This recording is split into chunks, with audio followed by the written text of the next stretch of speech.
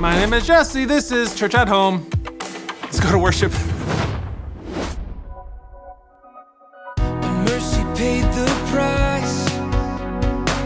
My future came alive. Your love and grace divine every moment of my life. You took my darkest hour and filled it with your light. Now my soul will rise, shining my salvation. All glory to your name, Jesus. Your power ends our shame, Jesus. We lift our endless praise to the highest name, Jesus.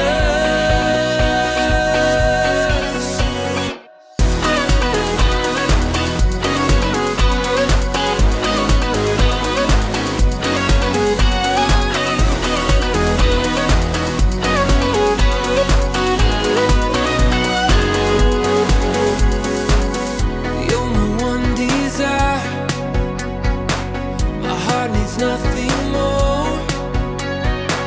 Broken to beautiful, healed by relentless love. All glory to your name, Jesus. Your power ends our shame, Jesus. We lift our endless praise to the highest name, Jesus.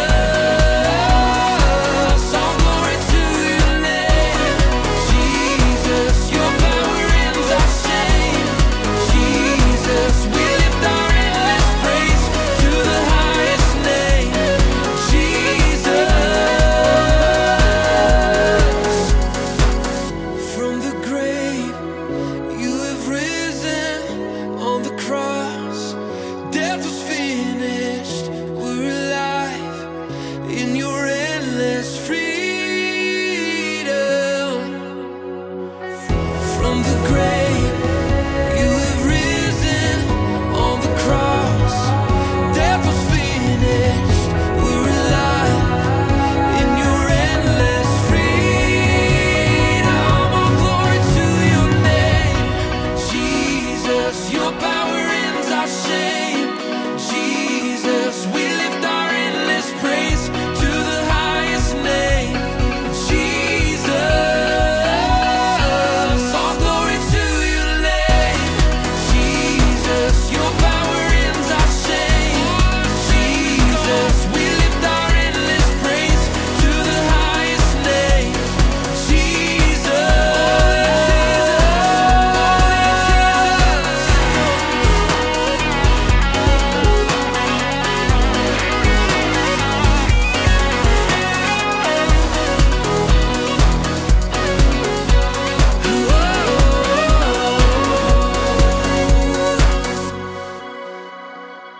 Our words can be used as a tool for both good and for bad. The Bible actually describes our words as a fire. Used wrong, our words can bring great loss and pain. But used right, it can bring warmth and light into a dark world. That's what I love about worship. It's that we can use our words to bring hope and love and the truth of Jesus into a dark world. So right now, let's worship together and honor God with our words.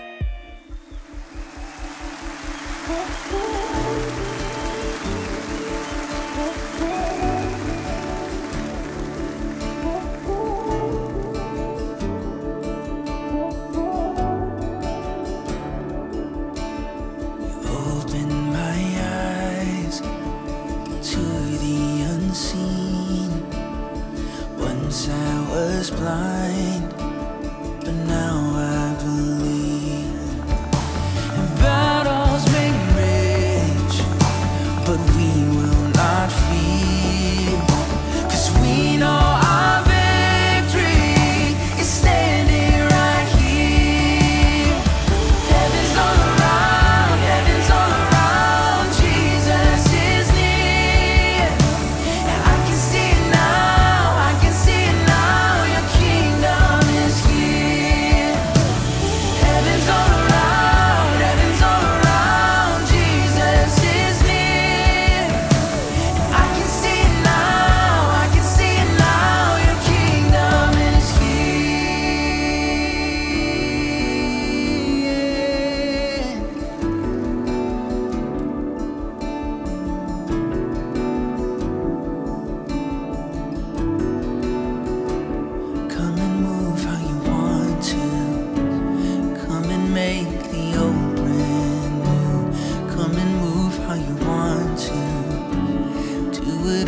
only you can do. Come and move how you want to. Come and make the old brand new. Come and move how you want to. Do what only you can do. Come and move how you want to. Come and make the old brand new. Come and move how you want to. Do what only you can do. Come and move how you want to, yeah. Come and make the old brand new. Come and move how you want to. Do what only you can do. 'Cause heaven's all around, Jesus is near. I can see it now, I can see it now. Your kingdom is here, yeah. Heaven's all around, Jesus is near. Oh, I can see it now, I can see it now. Your kingdom is here. So come and move how you want to. Come and make the old brand new. Come and move how you want to. Do what only you can do. Come and move how you want to. Come and make the old brand new. Come and move how you want to. Do what only you can do.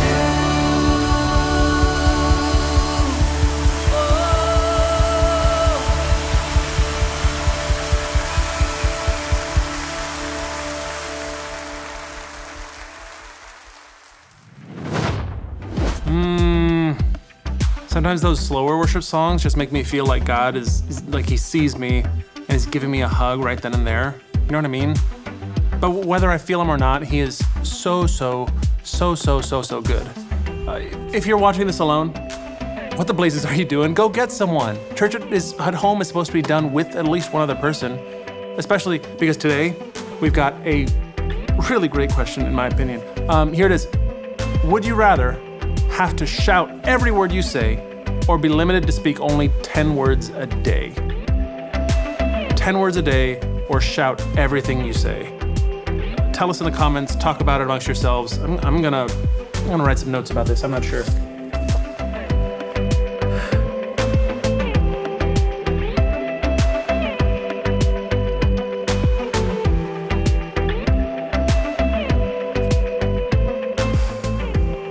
So, if I think about it, if I'm shouting everything I say, I'm gonna lose my voice anyway. So really, I'm probably only gonna get 10 words before my voice goes out, right? I think I'm gonna say 10 words a day. I might get better at like learning what's worth saying and what's not worth saying, or how to say something effectively. I don't know. Anyway, this week's episode has another game-changing challenge, and actually a pretty gag-worthy challenge. You'll probably want to look away if saliva makes you queasy. But it talks about how to stand by what you believe about God and how to be respectful while you do it. Let's watch. What do these words say? Hey, gong form dilute? Again, but faster. It's gibberish. Say it! Hey, gong form dilute. Oh, I see what's happening. All together. Hey, gong form dilute! 3, 2, 1. Liftoff. We have a liftoff. I'm Ricky. I'm Jamie. Jamie, would you agree with the statement, it's not what you say, it's how you say it? I can definitely think of examples of that. Like if I were to sing bad news to you, but the tone made the bad news not sound so bad. Like, I ran over your bike with my car. No, that's not bad at all. Or, I ate the last of the Chex Mix. You know I love Chex Mix. So how about this? Your grandma got lost in space. Man, I'm not sad about that at all. Ooh, or it could work this way. I'm so sorry. You won $1 million. Yeah, I can't tell if I'm happy or sad. Okay, I'm gonna give it a try. Great news. We found your grandma. She's completely fine. Oh, yeah. No, tone matters a lot. You know, we can share the hope of Jesus with everyone. The entire world needs the good news of Jesus. But we need to be mindful of how we share it.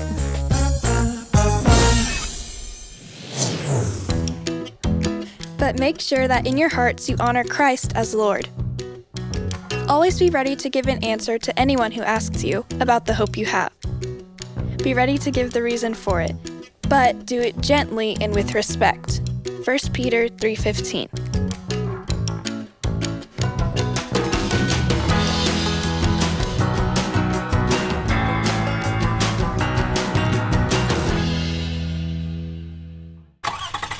A minor game changer for me was learning how to drive.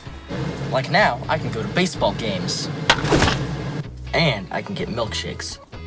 Everyone's waiting for a game changer, or something that will change their lives. So we're supposed to talk about Jesus, but who do we tell, and when? Hey you, do you know about Jesus? Yeah, that was just a bird. If you've ever heard the phrase, the Great Commission, here's what that means. Go out and tell everyone that Jesus shapes our lives into something better. So we learn in the Great Commission that the who is everyone, and the when is anytime he gives us an opportunity. There's lots of different reactions people have when you tell them that Jesus was that game changer. Whatever. What are you talking about? People weren't so sure about me driving, but I didn't let that get in the way. Just like how you shouldn't be discouraged when you tell people about Jesus. Since we're talking about what we say, let's play a game of Guess That Gibberish Challenge. I'm so excited. Okay, you wanna go first? I will. Okay. Dutch jean up, hole off horns. Your jeans have holes in them, and it was caused by horns. I think I did that wrong. Say it faster. Dutch jean up, hole off horns. Dutch jean up. Dutch jean up, hole off horns. Dutch jean up. Dutch jean up. Dutch jean up, hole off horns. Dutch jean up, It's hole just off. a bowl of worms. Dutch jean. Dutch jean. Dutch jean up. Touching. Oh! Touching a bowl of worms. Ah, I bet that's it. Your turn. Okay, here we go. He tings crows, no cones. Oh, he tings crows, no cones. Eating snow cones. He's eating a snow cone. All right, so say each word slower. He tings crows. Oh, eating gross snow cones. Eating gross snow cones. Yay, I couldn't have done it without your Yay! direction. I helped. You did. Oh. Game changer. Oh boy. We're changing up the game. Can you guess this gibberish while wearing mouth guards? Is that what these things are for? Okay. Mouth guard. They are sealed, never been used. Oh boy. Let's give it a try. All right, okay. Oh, goodness. No. This feels awful. Guess it. Okay, oh, that hurts. Okay, I'm gonna go like this until it's time. All right, Jay, here you go. Here's the game changer. Okay. All right, you ready? Oh, yeah. I'm so excited. Very tough chocolate chip cookies. Jay, listen very closely, okay? Today? Very tough chocolate chip cookies. I know. Chocolate chip cookies. Oh, good Flavor job. chocolate chip cookies. Good job. What you got, Jay? You guys are hard on. This is a hard one. What? Cheers. Say, what? Ka. Ka. Aha. Aha. Ha. Ha. Hold. Hard. Cheers. Cheers. Ka.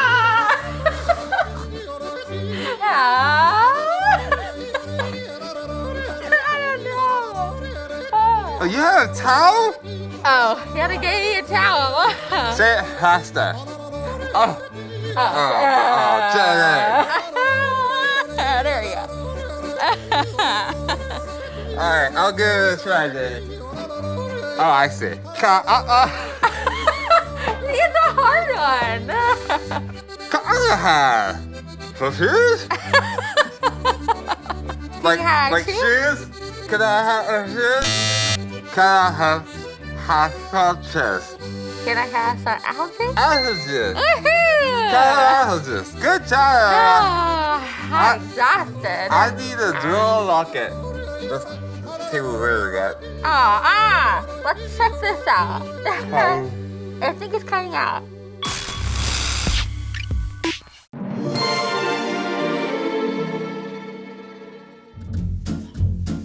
Disrespectful phrases can harm thoughtful conversations. Pay attention to these scenarios to avoid possible pitfalls. Example number 1. I have something important to share with you. Disrespectful translation. Okay, what I'm about to share with you, no, please don't interrupt, okay? What I'm about to share with you is gonna change everything in your entire tiny little life, okay? I'm here to save you from what I assume you're going through. Why don't we look at the respectful translation? Can I tell you something? I know we've been friends for a while, and we don't always talk about what we believe, but I want you to know my whole story, and I care about what you think. Example 2. We have different beliefs. Disrespectful translation. That's so idiotic. Your parents said that? Oh, honestly, why don't you just fire your parents and get some new ones? What, you read that in a book? Please, get a library card. You're reading the wrong books, but I can tell you what the right ones are. Respectful translation.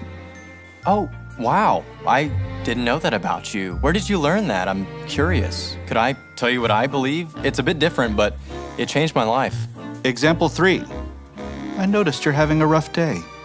Disrespectful translation. Allow me to make an assumption. Your life is really jacked up right now, but it's okay. It's okay. I can fix it, okay? I have a list of things that you need to do to make your life right. Step 1, why don't we stop with all the curse words? Respectful translation. Man, are you doing okay? You look like you're having a bad day.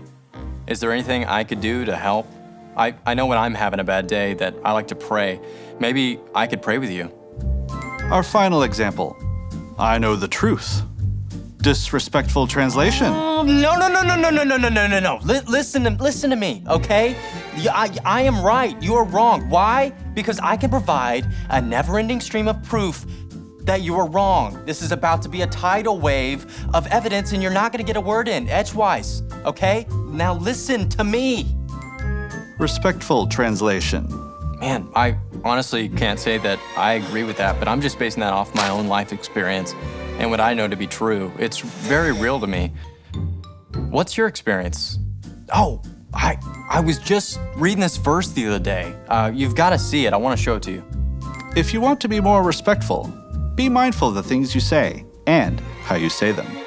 And don't forget, sometimes the best thing to say is nothing at all.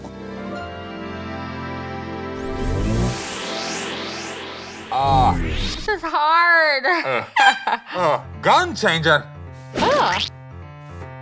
If you're off guard, shoot this gun.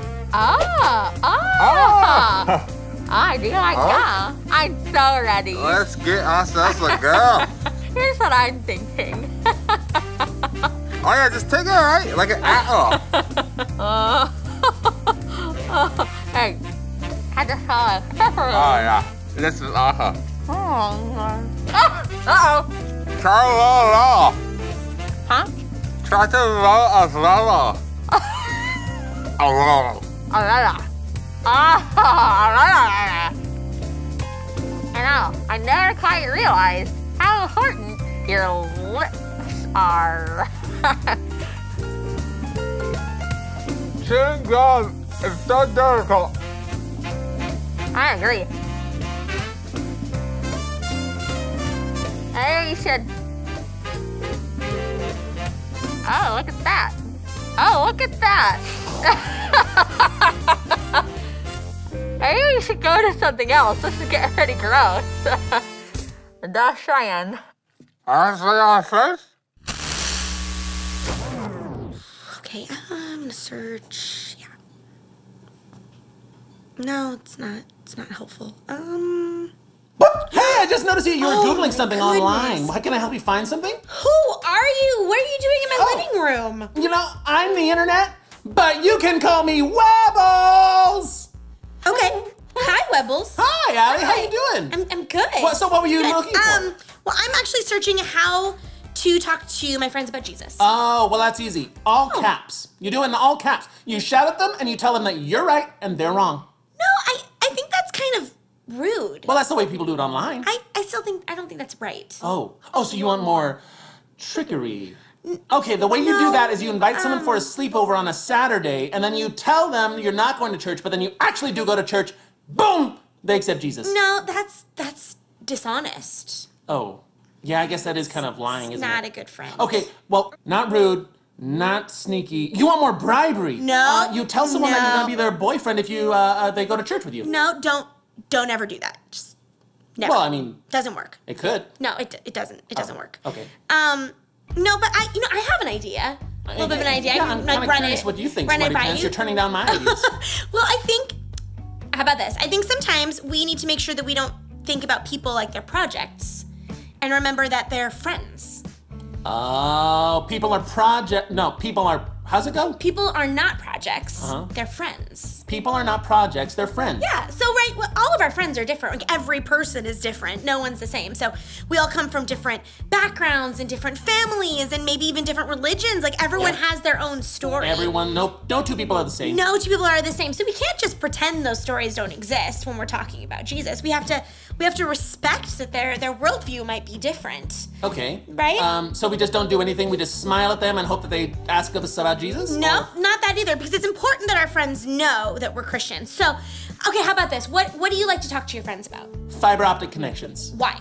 Because I love it. It's super fast. It's the best internet in the world. I mean, everyone should have a fiber optic connection. Absolutely. So I love Jesus, right? I love dancing. I love dance videos. I love Disney. Yeah, so, I know. I can tell. You post about that stuff all the time. I do. Yeah, I do. I know everything. So, it's creepy. So yeah, I talk about those things with my friends because I care about those things. So as Christians, we have this great opportunity to not save people. That's not our job. That's not where we're supposed to be. That's not your responsibility. But it is our job to create opportunities for people to hear about Jesus. Wow. And one of the ways that we can do that is just talking about things that we love. Just like I talk about dance videos, I'm gonna talk to people about what Jesus is doing in my life, what I did at church on Sunday, what I'm reading in my Bible, what I'm praying about. And those things provide opportunities because it is important that we share. It's important that people know that we're walking with Jesus. But it's also important that we share the hope that we have with the world with care and with respect. Wow. You know what? I gotta say, I know a lot of stuff, but I just learned something today. Oh, yeah. Oh, well, thank you. That's Thanks. good. Thanks, yeah. Allie. I've had fun. This is fun. Yeah, this is good. So what do you want to look for now? Well, actually, I think maybe I've had enough screen time. Oh. For the day. Oh. So I think I'm gonna shelf that for now. I'll be back. Don't worry, I'll be back. Okay. But I'm gonna shelf that for now, and I'm gonna go call my friend Chelsea and invite her to church with me on Sunday. You're a good friend, Allie. Hey. All right, well, I'll talk to you later then. All right. Bye, guys.